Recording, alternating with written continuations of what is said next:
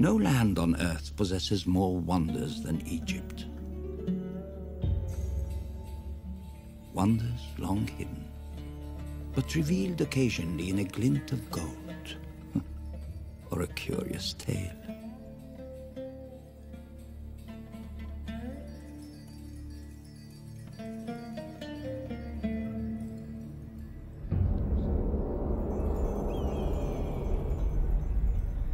Our story begins with a death. The death of an unusual boy. Worshipped as the son of Ra, the sun god. He was a pharaoh of Egypt 3,000 years ago.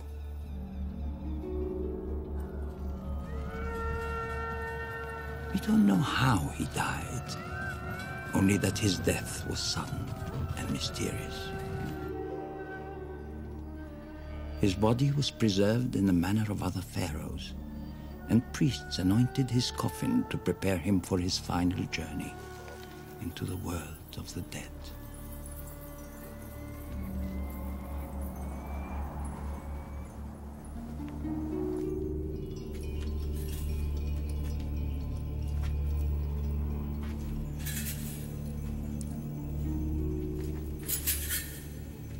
The rituals had to be finished before his father, the sun, descended into darkness.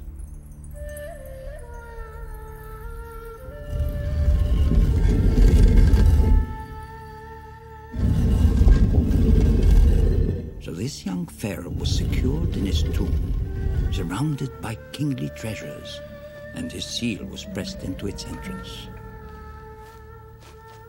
From that time on, it was to be a place of peace, hidden and undisturbed throughout eternity.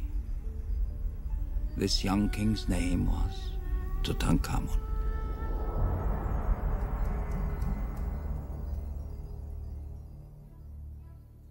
For 3,000 years, King Tut and his tomb in the Valley of the Kings remained concealed beneath shifting sands. Other tombs were discovered and completely pillaged, but not his. Believing he could find it, an Englishman named Howard Carter mounted 5 arduous expeditions, but they yielded nothing. In 1922, he returned to Egypt for a 6th attempt.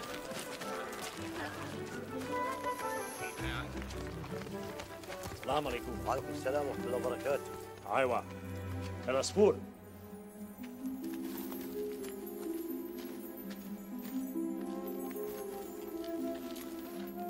That year, he brought a beautiful canary to brighten his spirits. Inshallah. The workmen called it the Golden Bird and told Carter it would bring them good luck.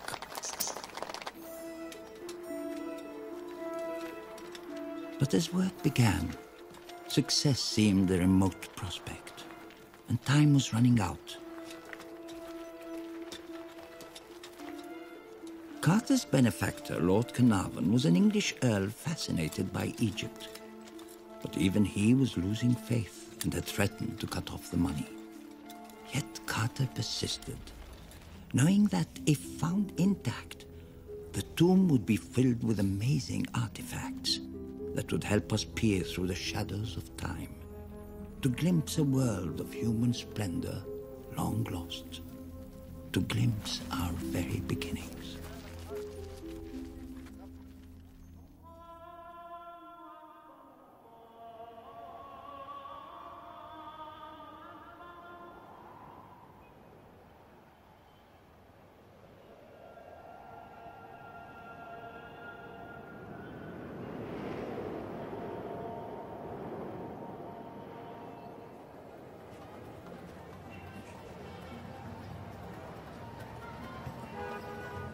That's a great story, Grandpa, but I want to know more. You live here, and I know you can tell me the real story. About? Well, my friends want me to ask about the curse. How anyone who entered King Tut's tomb will have some terrible things happen to them. Yes, yes, I know. I don't know if I believe it, but will you tell me about it? So, The pharaohs, the tombs, the monuments, the great civilization who built them, you're not interested in. But the mummy scarce, you find. Exciting. Yes, I can see that. All right, then. You shall hear all about it. But first we must take a trip together. Where will we start, then? At the source, of course. The source of the Nile.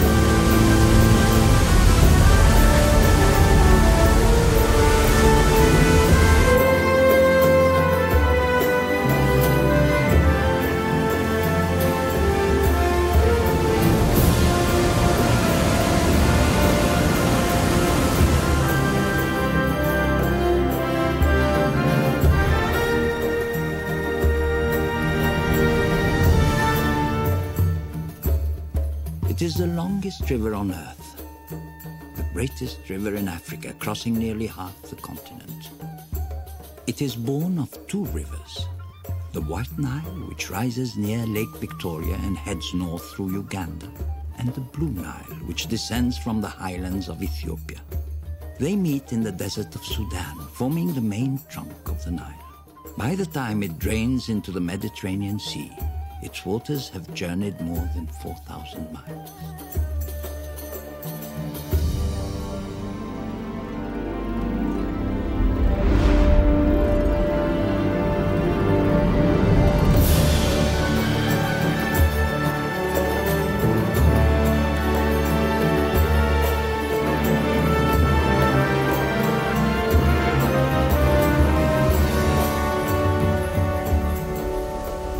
To the outside world, the source of the great river was an enduring mystery.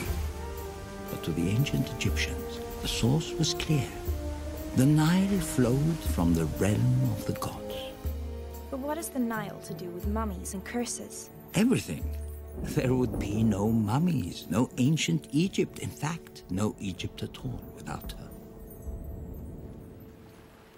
You see, Egypt without the Nile is a desert, suitable for camels and scorpions, but not great civilizations. It's only here, along the floodplain of the Nile, that the desert's heat is softened and arid sand is turned to rich farmland. Nourished and irrigated by the Nile, Egypt became the longest lived of all the great early civilizations. In ancient times, so much water raced down from the lush valleys of Central Africa that the Nile overflowed its banks in seasonal floods.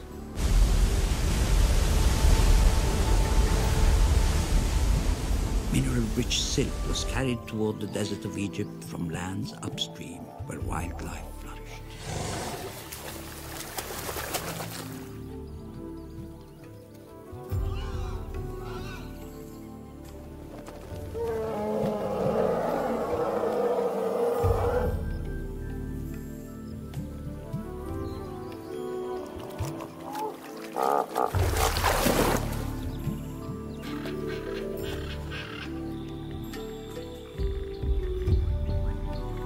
Rich land made possible a vast farming culture and a stable civilization able to turn from daily survival to works of the mind.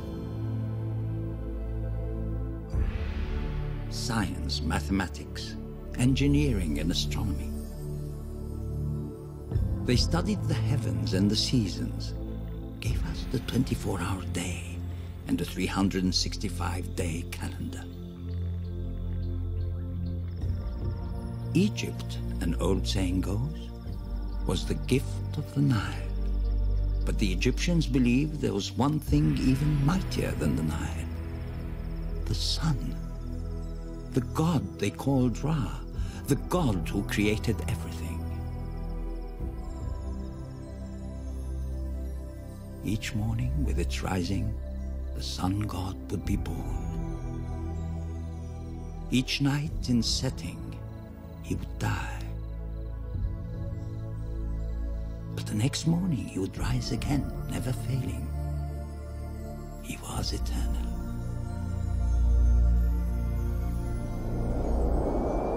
When a king died, it was believed that he became one with Ra. His son, the new pharaoh, became Horus, the falcon, the living god on earth.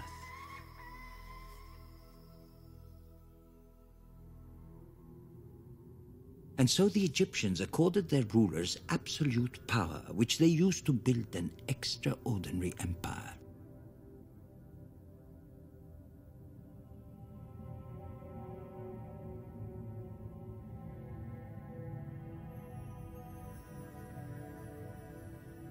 An empire of buildings so enormous and art so exquisite, we are still trying to understand how such wonders were created. How stones from the desert were turned into timeless monuments.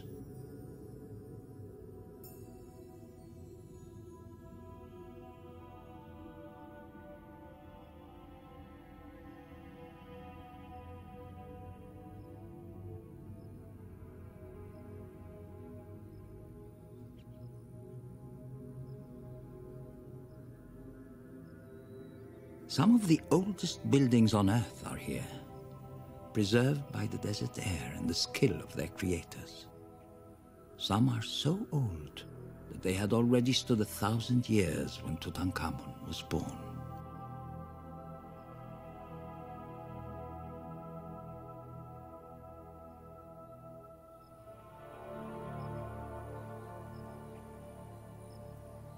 The enormous obelisks of Karnak were carved from single blocks of granite, moved hundreds of miles by boat, rolled on logs and perhaps levered up with huge timbers.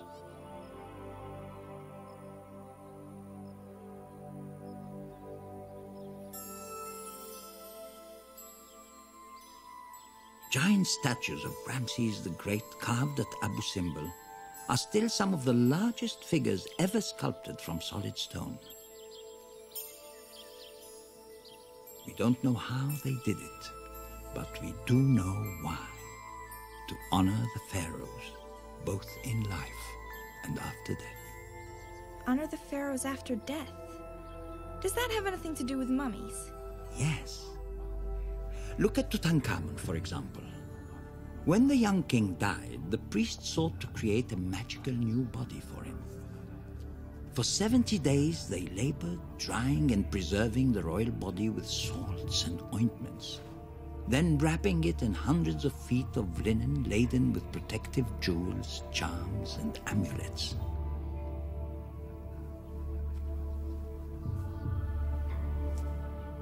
And finally crowning the mummy with an exquisite golden death mask.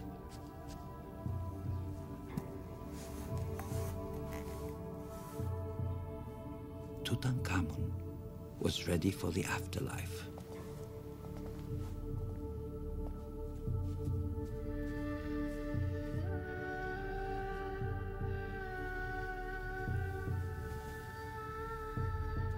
Had the boy lived and died 1,000 years earlier, he would have been buried like pharaohs long before him, in a monument of colossal proportions, the man-made mountain of stone called the pyramid.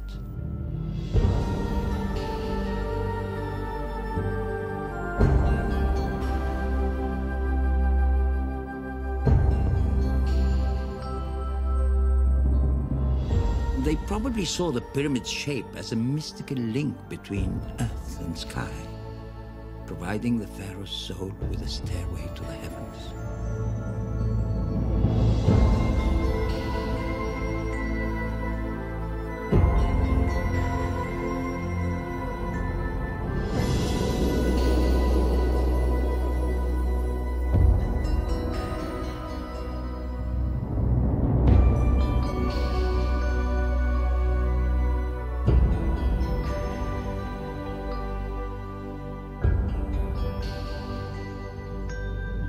the fabled 7 wonders of the ancient world, only the pyramids of Giza remain, built more than 4,000 years ago.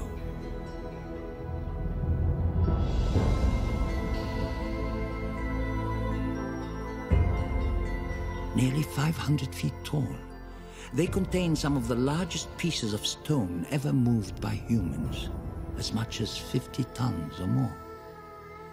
Yet this was accomplished without wheels or pulleys or even iron tools.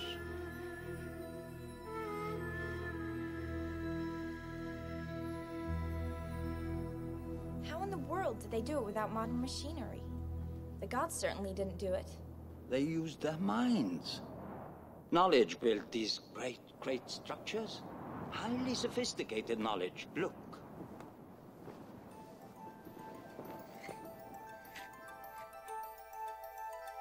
All of the Giza pyramids are built in perfect alignment with certain stars. That takes a knowledge of astronomy. The pyramid's foundations are laid out in perfect angles and dimensions, precisely correct for the height they wanted to reach.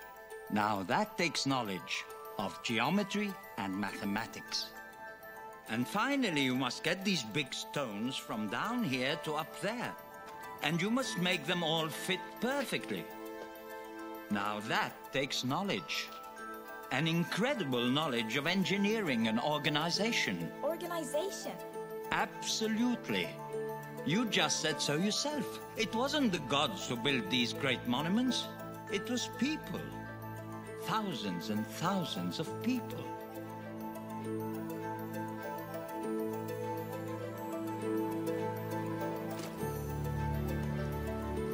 Imagine being one of these people living in a tiny village more than 4,000 years ago.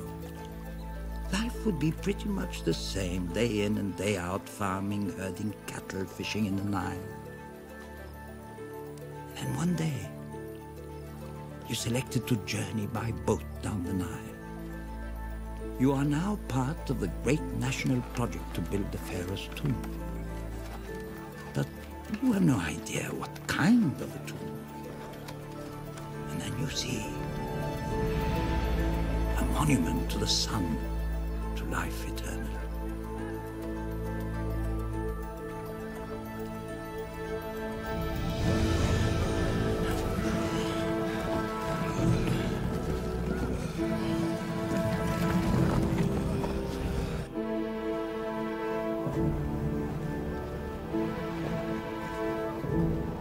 Did they move such heavy stones to such great heights?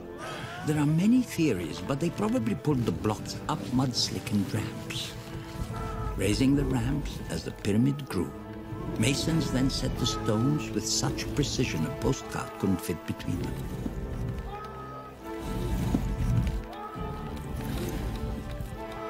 To create the Great Pyramid of Khufu, it took over 20 years, more than 2 million stone blocks, and some 20,000 people. And they might have been slaves. But now we think they were mostly peasant farmers recruited to work here part of the year. With their help, the early pharaohs built more than 100 pyramids, 80 of which survive today.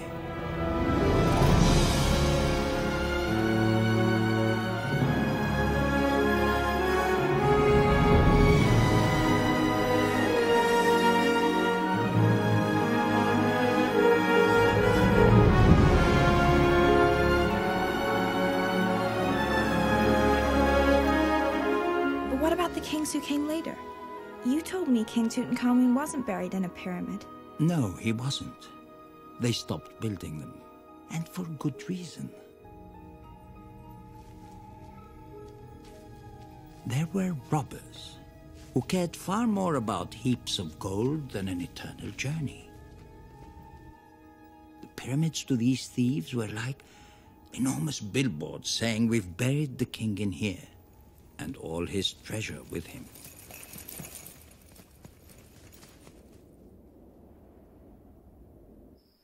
At any rate, a new plan had to be devised. That's why 500 years after the last pyramids were built, A new era of kings decided that instead of building tombs which everyone could see, why not build tombs which no one could see?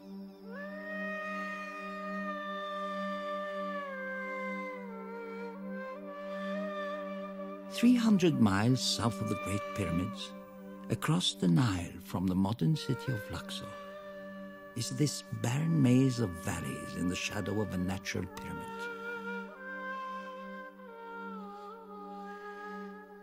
Here, no thief could find the royal tombs. Here, the kings and queens of Egypt would remain immortal. Or so they thought.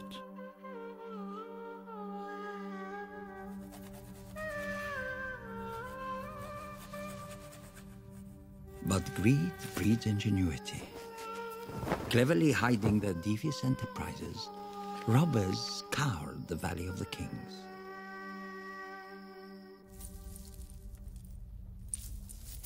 Over time, each of the valley tombs was found, broken into, and completely plundered. Except for one. Except for the tomb of Tutankhamun. That, at least, is what Howard Carter believed. And if he was right, it would be the greatest archaeological discovery of modern times. But after 5 years, he still hadn't found it. And the situation was becoming desperate. Then, on the morning of November the 4th, 1922, a water boy trying to secure his jug hit an unusual rock.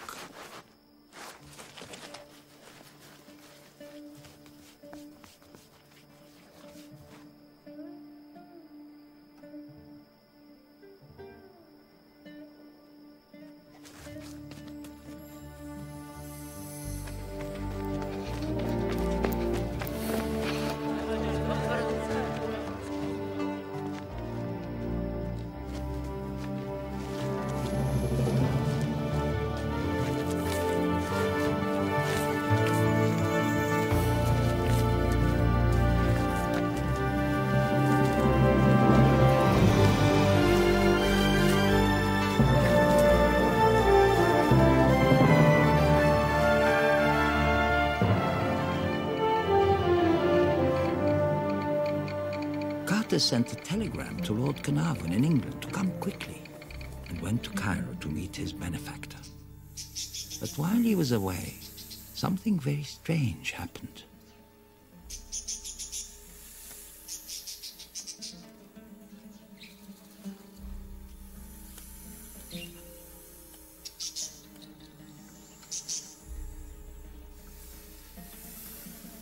The golden bird that had brought him luck was killed by a cobra.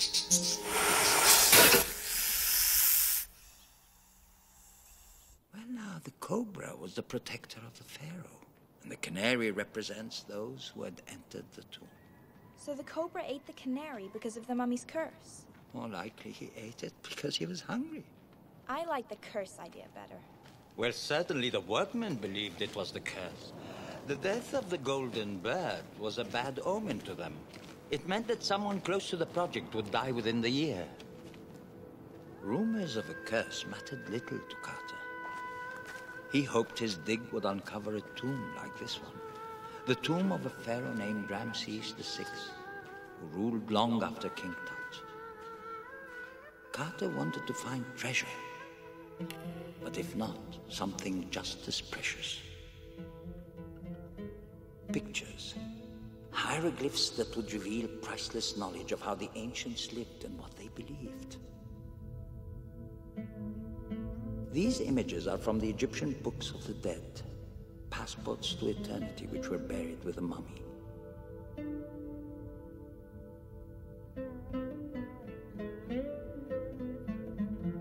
To help a dead king reach the afterlife, they supplied answers to questions he would be asked. Spells to deflect dangers along the way.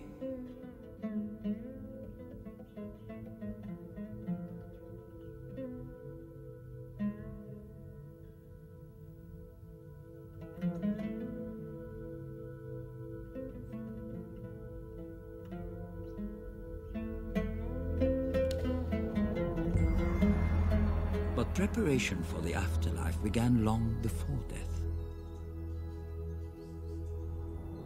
In grand temples once supported by these pillars, among the largest places of worship ever built, the living pharaohs gave offerings as a way of communicating with the gods in the world beyond and courting their favor.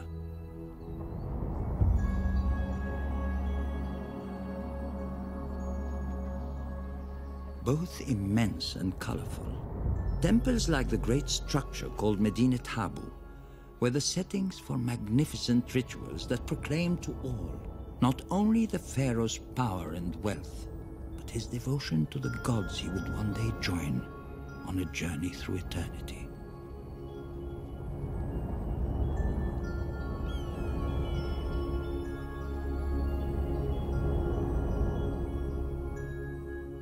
They sure seem preoccupied with life after death. Yes, and probably because no ancient people enjoyed life as much as they did. There are picture stories of invention and adventure, of board games and ball games, of dance and music,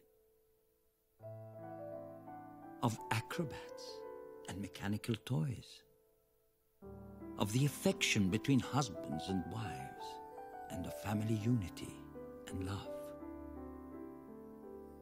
It was the most advanced civilization of its time, and it went on for 3,000 years.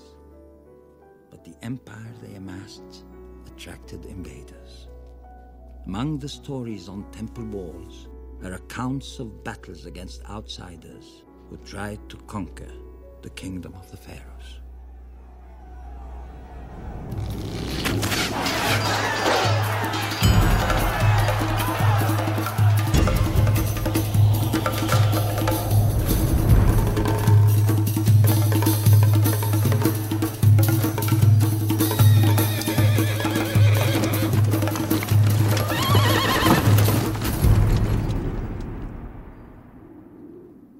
But the invading empires became more powerful, even more determined.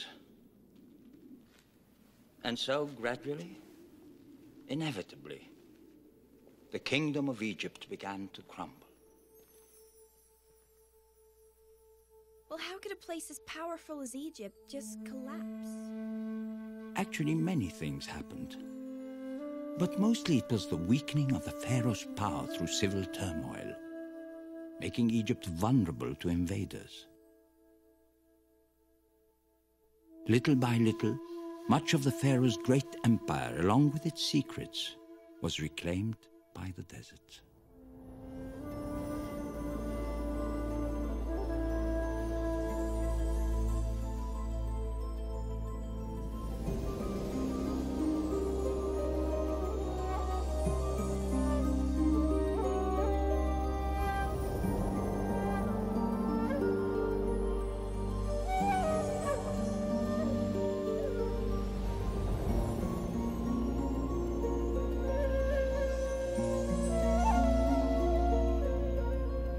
But even as the monuments of Egypt crumble, the stories are rediscovered by modern archaeologists deciphering the distant past.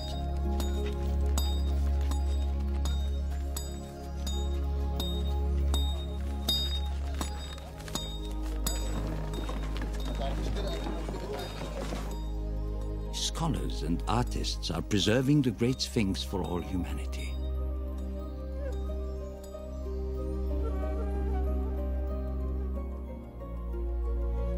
Research within the Giza pyramids has revealed the brilliance of ancient architects whose sophisticated designs prevented the collapse of these inner chambers and passageways.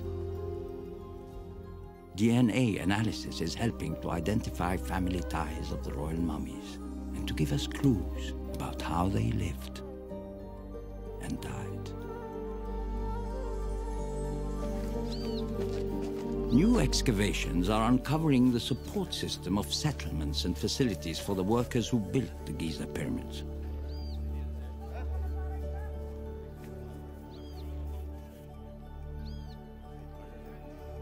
These new discoveries and many more owe themselves, at least in part, to one discovery, not quite as modern, of the tomb of a teenage pharaoh.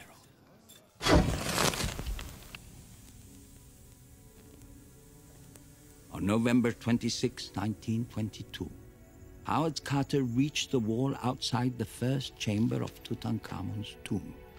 What can you see?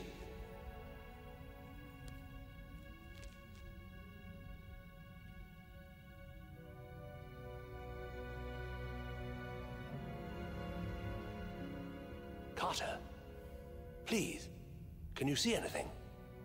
Yes. Yes. Wonderful things. Wonderful things.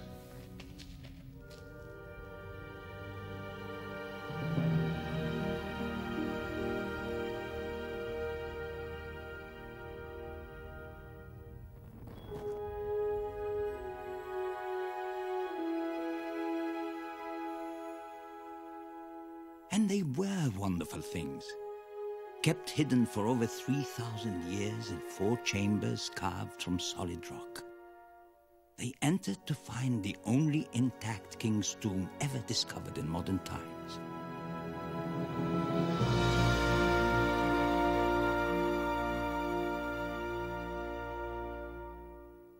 And in the burial chamber, 4 golden shrines. Inside the 4th shrine, 3 golden coffins, one inside the other, and at the center, the mummy of the boy king Tutankhamun.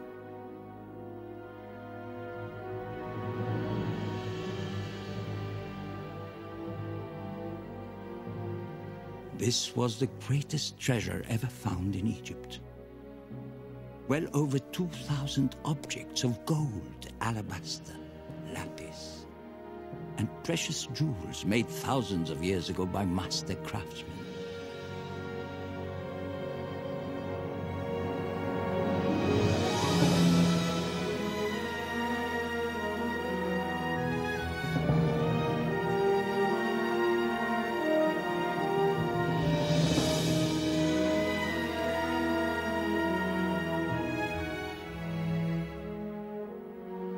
They gave us a personal glimpse of a royal life in ancient Egypt and fueled our drive to continue searching, to continue learning.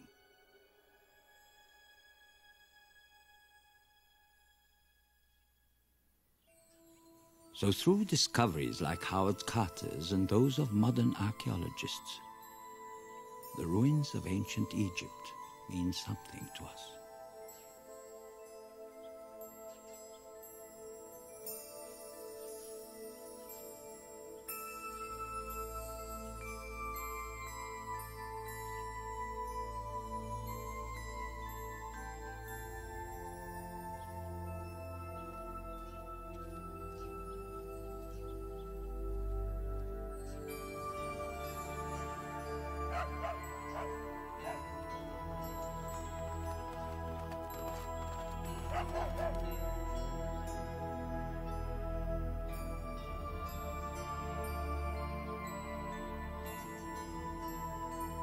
The stone creations that still loom up from the desert are mute testaments of humanity's great stride forward, from hunters and gatherers to builders of majestic structures, to dreamers of grand dreams.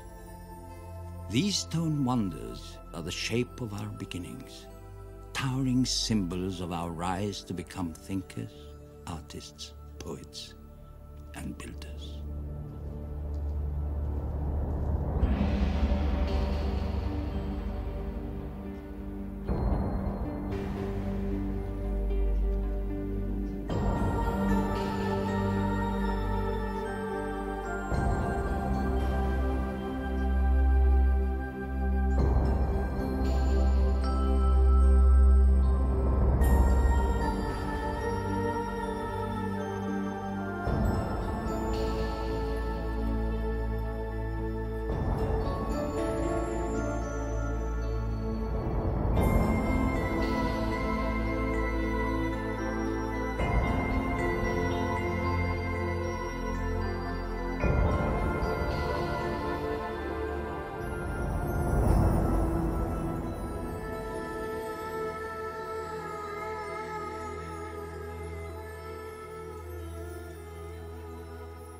These great monuments keep us humble too.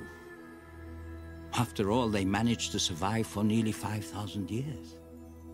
How long has our modern civilization been around in comparison? Not very long. Not very long. Now, as to the matter of the curse. Lord Carnarvon died from an infected mosquito bite 5 months after King Tut's tomb was opened. So it is true, after all. Well, Lord Carnarvon did die an untimely death. But Howard Carter lived to be 65. And the little water boy, who was one of the first into the tomb because of his size, lived to a ripe old age, as did most of the workers. Clearly, there was no curse of death. But beyond all of that, a curse, you see, flies in the face of everything the Egyptians believed in. You mean life? Yes, life.